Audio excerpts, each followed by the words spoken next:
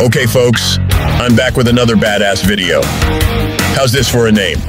Frank Luke. The name alone just sounds badass. Frank Luke was America's first fighter ace, the original Top Gun.